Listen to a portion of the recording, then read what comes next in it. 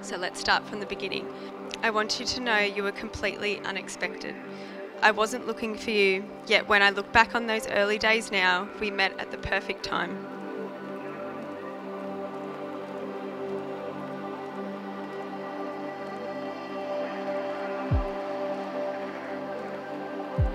It's a pinch yourself moment when you realise you get to spend the rest of your life with someone who truly lights up your life.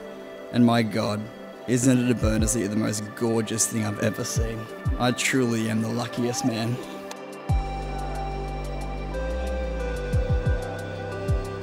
I don't want to even imagine what my life would be like without you in it. I don't tell you this very often, but you're the best thing that's ever happened to me. Hun, you're my rock, and I'm so proud to be carrying your last name. And I'm forever grateful you chose me to be your wife.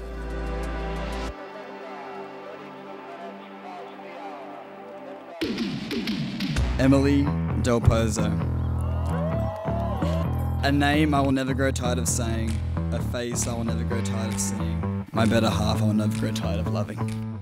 I have a unique perspective on Josh and Em's relationship because I was there when the first move was made all the way up until today. It was 2014 and Josh had been working at a bar called Ridges for about 2 years when Em's older sister Michelle got a job. When her younger sister was also starting to set work there, Michelle's strict instructions to Josh were, "My sister's getting a job here in a few months and you aren't allowed to hook up with her." Little did she know she'd just set a challenge for the most competitive person to ever walk the face of the earth. Josh just didn't know that he was going to fall in love with the challenge. And it's natural to think that Josh, being the confident man that he is, that he was the one that made the first move on Em, but that's not the case. Em was new to the job and one day Josh walks into the bar and goes, "The new girl wants me." So at first I was skeptical until I saw Em use her trademark move on Josh. We're all in the bar, Josh walks past, she takes her opportunity, pretends to drop something, sticks her bum out and goes, "Oopsie." It was a classic move, Em, and one that won his heart from the moment he met you. Josh literally thought to himself, "Damn, I'm going to spend all my time and energy on that girl." It's safe to say the chemistry was real.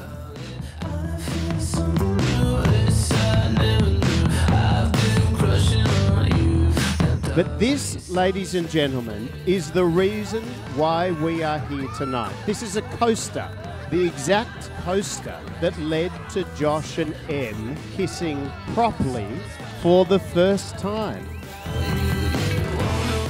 Their travels are always a highlight. They make a mighty fine team because they genuinely love each other's company.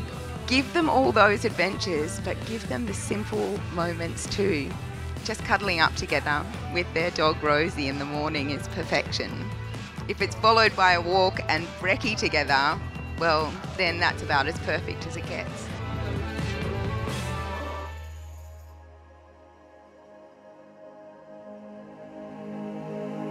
It's those simple moments that are the very heart of their relationship. They stitch together all the big ones and allow them to appreciate what they have in each other. So it seemed only fitting that it would be in those moments that Josh would propose. Every Friday morning they get up, get coffee and walk Rosie along the bay. So Josh dropped his knee at their spot, called the Hill, where they take Rosie to play fetch, and the moment could not have been more perfect. Em said that Josh knows her so well and the day was everything she could have hoped for, finishing with a surprise dinner with both sides of their families to celebrate.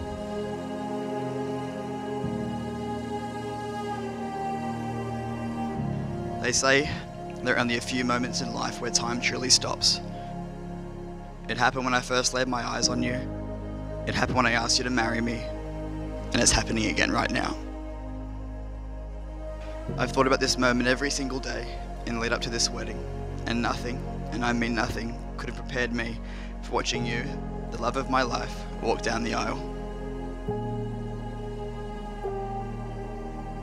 You don't need to look very far in this room for great examples of how a beautiful marriage is.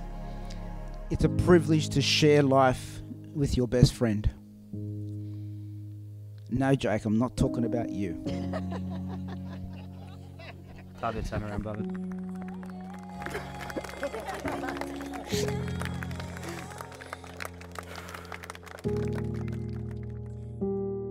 Life will challenge you in so many ways, but your best friend and partner will see you through it. Like I said when I proposed and I got on one knee, it's always been you. And it really has. A lot of people may say it is a throwaway line, but not everyone can prove it. Lucky for me, in the year of 2015, travelling through Europe missing you like crazy, I put pen to paper and wrote. If this past week is any indication of how much I love this girl, then I definitely know I have found the one. Ooh, mic drop. I love you. Josh and I have a very close friendship, so close that I think there are times where Karen and Gonzalo thought it would be us getting married here in Port Douglas. Now, I can safely say that Emma's my best friend, and I'm so honoured to stand by your side today as you marry your soulmate. Being tasked to describe how much I love you and why I love you is an impossible task. There simply aren't the words to put into perspective how you light up my life. But here it goes. Emily, you are a bubbly, smiley, energetic, incredible human being who brings me so much happiness. You make my life exciting, you're always up for a fun adventure, and you make me laugh each and every day. And yes, most of the time it's at you. Now, Josh and Em have all the hallmarks of a healthy relationship: trust, respect, communication, support, and a fierce rivalry. We can all agree Emily and Josh are extremely competitive, individually and as a couple. Who tells the best stories, who wins at board games, who's better at working out. I'm super competitive and need to be better than him at everything I do, including my vows and this speech. So Josh, tonight, as Emily's new husband, please let her come first. Cheers, everyone.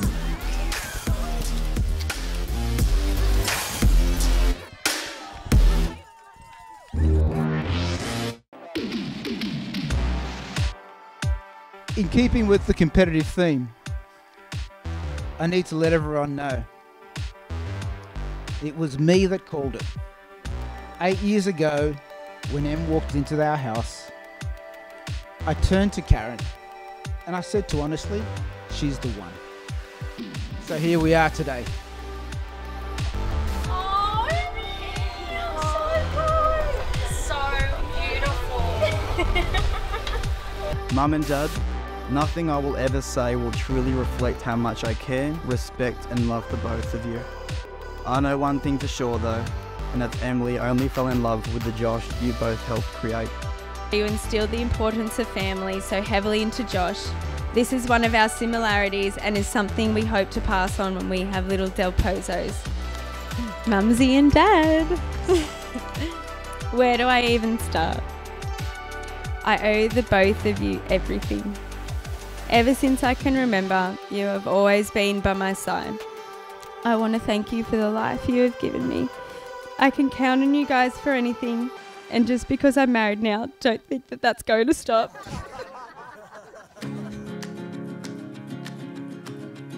My wife and I's hearts skipped several beats today when we saw our beautiful Emily.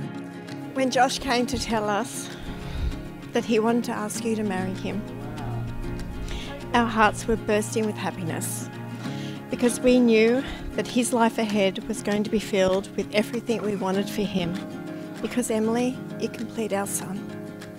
We are so excited and happy for them as they start their new life, the joys they will share together, the magic of family and kids, the challenges and the inevitable ups and downs that we know that life will bring their way. Emmy, I love you with all my heart. Sisters make the best friends in the world. Friends grow up, they move away, or you just simply move on. But one thing that's never lost is sisters.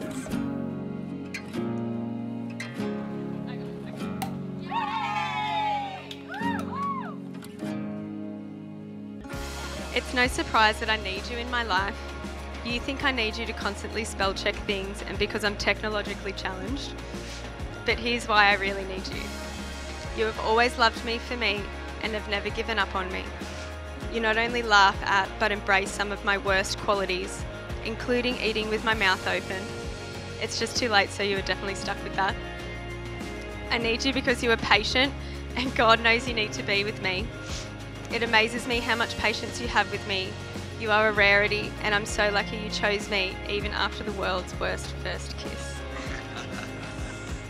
I need you because you're the only one that shares a soul as immature, youthful and competitive as mine. I love how everything is a competition with us and I'm just letting you know my vows will totally be better than yours. When I look at you, I see someone who I can't wait to tackle life with head on. I can't wait to travel the world with you. I can't wait to create a home with you. I can't wait to create a family of our own together. I can't wait to create a lifetime of memories together. Vowing to spend the rest of my life with you is an absolute privilege. And the only downside is that one lifetime will simply never be enough. But for our lifetime together, I want our marriage to be measured by the laughs and smiles we bring to each other every day.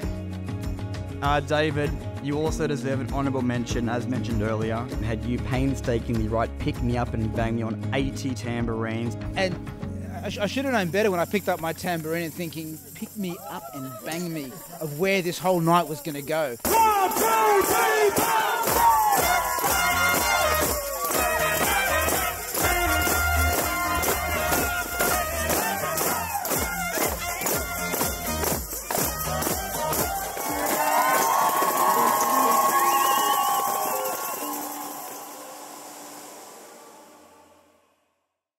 Emily Louise Horton, we made it.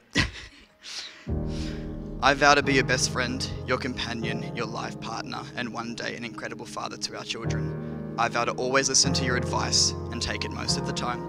I vow to always do what you tell me, it just might not be straight away. I vow to be competitive with you until we're grey and old and probably still then as well. I vow to love you even when you say things are lost before actually looking for them. I vow to encourage you despite your unhealthy obsession with lollies and popcorn. And most importantly, I vow to love you more than anyone else in the world, even though I do sometimes wonder if you actually love Rosie more than me. In all seriousness though, Em, with every inch of my heart and soul, I vow to make you proud to call me your husband, because it's an absolute blessing to be able to call you my wife.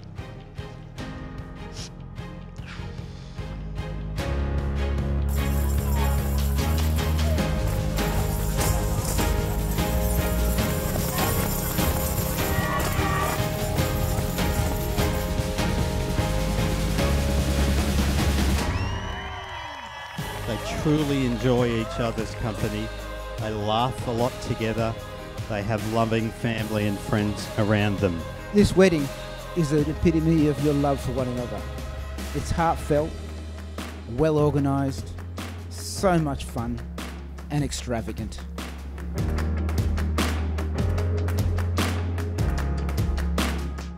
When our journey gets hard, I promise to keep our life together as exciting, adventurous, and full of passion as I can, because that's exactly what you have brought into mine.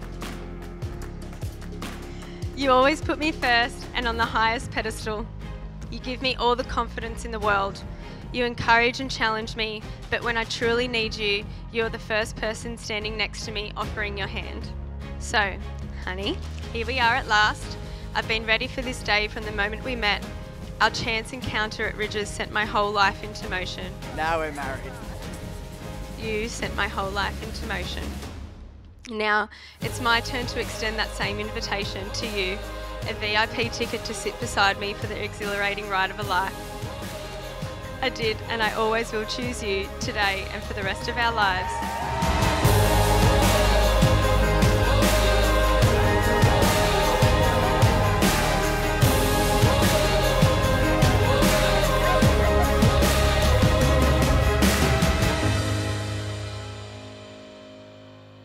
Love this. I love you through time and all relative dimensions. I love you 3000.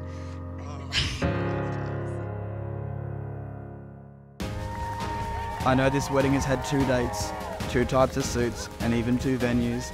But Emily Del Pozo, forever and always, there will only be one you. I want to thank you for filling my life with adventure and love each and every step of the way. I never want to wish our lives away, but at the same time, I'm excited for the day when our hair turns grey, our skin becomes wrinkly, and the world around us looks different. I'm excited because I know we will look back and reminisce on all the memories we created together. I know when I look back on my life and think that was fun and exciting, it'll all be because of you. From this moment onwards, I really could go on to do nothing else with my life, and I'd be content just knowing that I achieved everything and more by marrying you today. Emily, my heart is yours, today and forever. I love you.